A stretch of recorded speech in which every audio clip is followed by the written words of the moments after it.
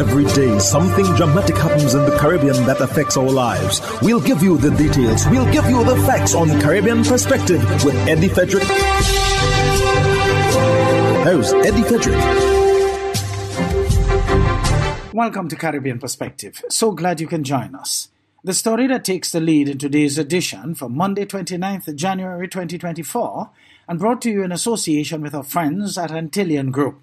Next step for LIAT 2020. Details after this important message. Believe in our strength, we'll stand by you. Protection from all, perils big and small. Reassurance we give, it's so clear to see. Peace of mind, that's our service guarantee. We look after all our family. Yes, we do at every opportunity. Antillean Group, underwriters of all classes of insurance solutions for your protection and investment. Live well financially.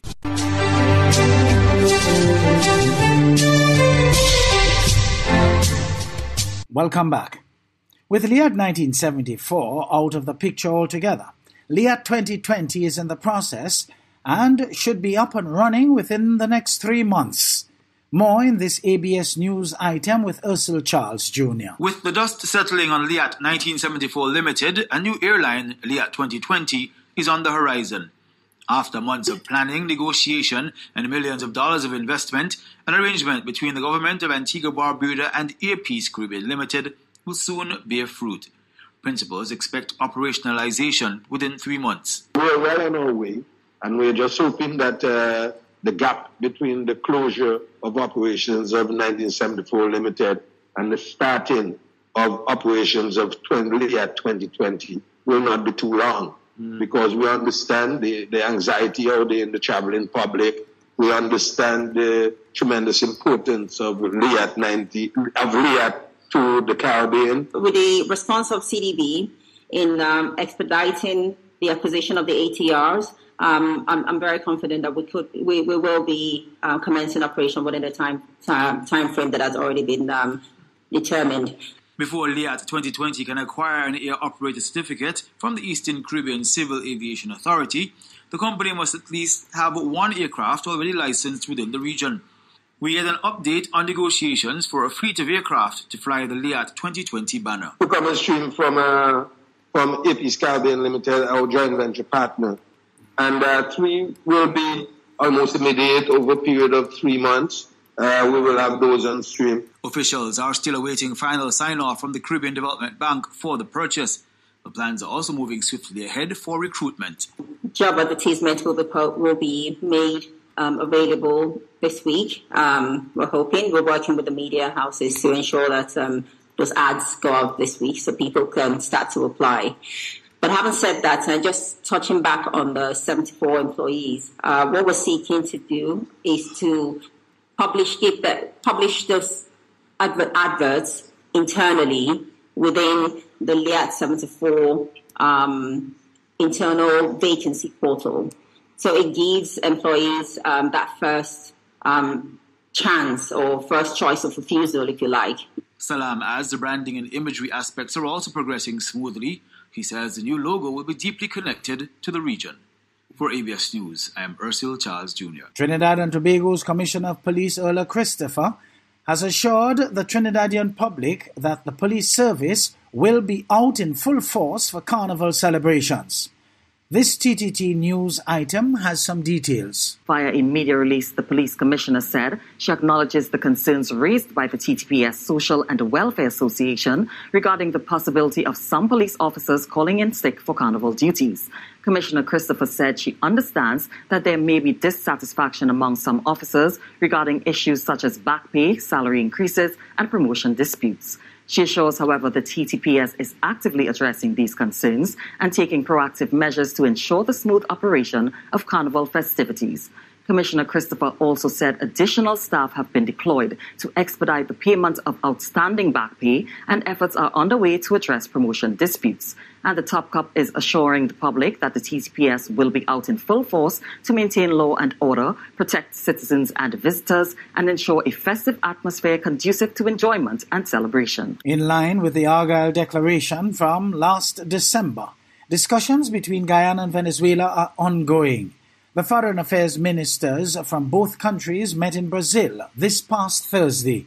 Tiana Cole of HGP Nightly News provides more details in her report. 1 month after the historic December 14, 2023 talks between President Dr. Efren Ali and President of Venezuela Nicolas Maduro, who met in St. Vincent and the Grenadines, and agreed to continue dialogue on agreed matters and to refrain from escalating any conflict or disagreement. Foreign Affairs and International Cooperation Minister Hugh Todd on Thursday led a high-level delegation to Brazil to advance talks with Venezuelan officials in continuation of the progress made 1 month ago.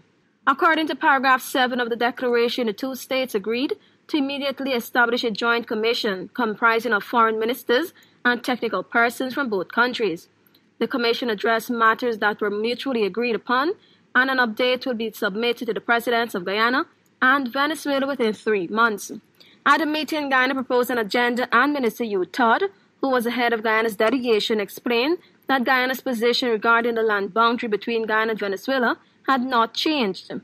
Guyana maintained that the settlement of the controversy was properly before the International Court of Justice in accordance with the Geneva Agreement.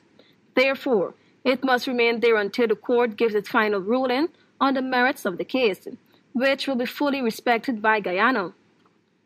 The Guyana government maintains that it will not undermine the judicial process or the Geneva Agreement by participating in any other means of settlement of the controversy, as long as it is pending before the court. Minister Todd suggested that regional and hemispheric statements on peace and security could be a means of moving forward in the discussions. He also offered a number of areas that the two countries could discuss, including agreements already entered into between the two parties on drugs, Jet A1 fuel, and matters related to food security. Guyana reaffirmed its commitment to the principle of the Argyle Declaration, particularly the maintenance of peace in Latin America and the Caribbean. The country looked forward to the next meeting to advance the relationship between Guyana and Venezuela. Minister Todd also expressed appreciation to the Foreign Minister of Brazil, H.E. Moro Vieira, for facilitating the discussions while thanking representatives from CELAC and the United Nations as observers on January 25, 2024. The historic face-to-face meeting of the Guyanese and Venezuelan leaders came on the heels of concern by regional leaders after the Maduro government held a referendum on December 3, 2023, with the aim of annexing Guyana's Essequibo region, which accounts for 2/3 of the country's territory. The talks were led by Prime Minister Dr. Ralph Gonsalves of St. Vincent in its role as President pro tempore of CELAC, and were supported by the Caribbean Community CARICOM. Tiana Cole reporting for the HGP Nightly News. You're listening to Caribbean Perspective with Eddie Frederick, in association with our friends at Antillean Group, underwriters of all classes of insurance solutions for your protection and investment. Live well financially.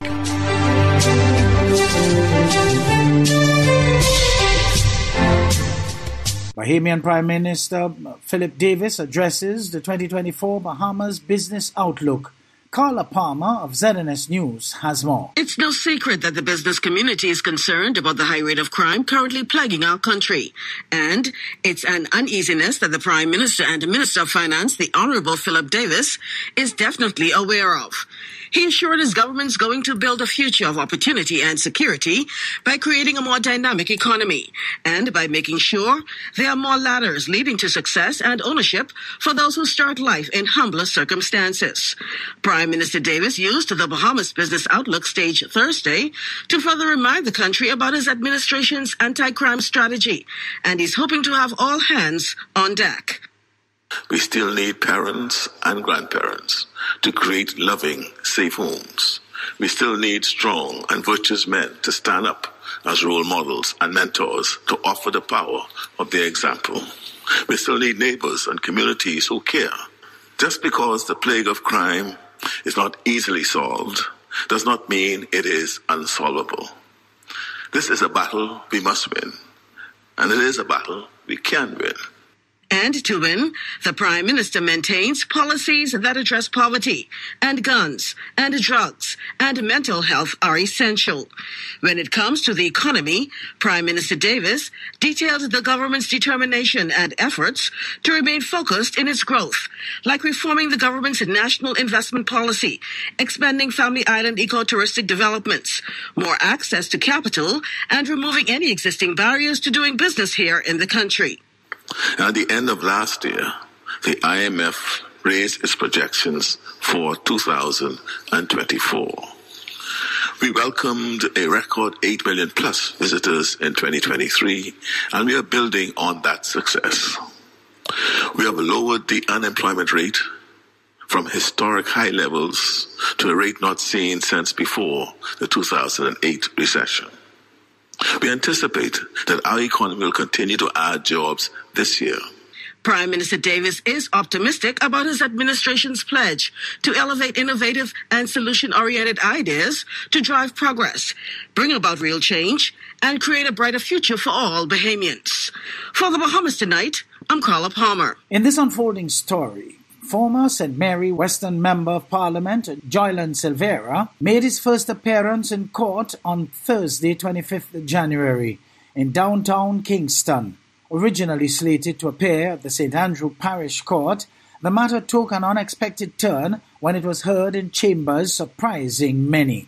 CVM's Nika Lewis reports. Mystique and mystery at the Home Circuit Court in downtown Kingston today.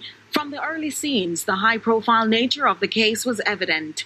The former People's National Party MP accused of murdering his wife, Melissa, appeared in court for the first time. On arrival, it was hard to distinguish Silvera from the other suspects who had court days, all marshaled into the court facilities, covering their faces. However, after hours inside, Silvera emerged from the building with a smile and a wave to those who were gathered on the outside. King's Counsel Peter Champagny is heading Silvera's defense team. And I can say that I indicated that we were served with 35 statements. We have read all of them, but there's further disclosure on the part of the prosecution. They're obliged to make all disclosure to the defense. That has not been complied with as yet, but they are moving at a very good pace in terms of the information. And in essence, we are hoping to get some more information that will determine how we approach the case on the next occasion in terms of the bail application. There are concerns as members of the media, along with Silvera's family members, were barred from the court proceedings. The fact that the media was not allowed inside there, and family members of Mr. Silvera, they too were not allowed inside. It's a very sensitive matter, but at the same time, of course, the public's interest is there. These family members coming in, they would be exposed. You would see them. You would be able to see them in plain view. And bearing in mind what we have said already in terms of the exposure of these persons, it would be a most unfortunate thing. Director of Public Prosecutions Paula Llewellyn would not comment on the issue when our news team contacted her. Silvera is to return to court on February 8th. Champagny says his client is maintaining his innocence. Let the court determine what the facts are in this case. Let the court decide and adjudicate on whether or not our client is guilty or innocent. We have our firm instructions, and he has maintained his position from day one that he's innocent. We have our job to do. Everyone is entitled to a fair chance in terms of adjudication, entitled to fairness and treatment of justice overall. The police say upon their arrival to the crime scene, they noted efforts underway to renovate the space. They say that struck them as unusual at the time.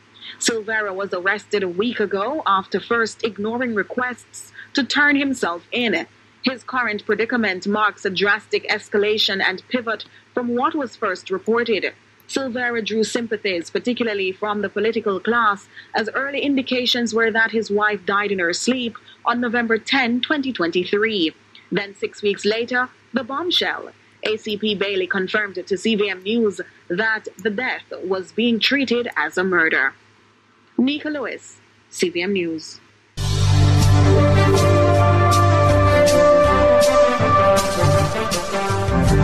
I am Eddie Frederick. This has been Caribbean Perspective, a whole new approach to highlighting developments in the Caribbean. In the meantime, please follow us on Facebook and subscribe to our YouTube channel for daily regional news and more, in association with our friends at Antillian Group. Believe in our strength, we'll stand by you. Protection from all, perils big and small. Reassurance we give, it's so glad to see. Peace of mind, that's our service guarantee. We look after all our family. Yes, we do at every opportunity. Antillian Group, underwriters of all classes of insurance solutions for your protection and investment. Live well financially.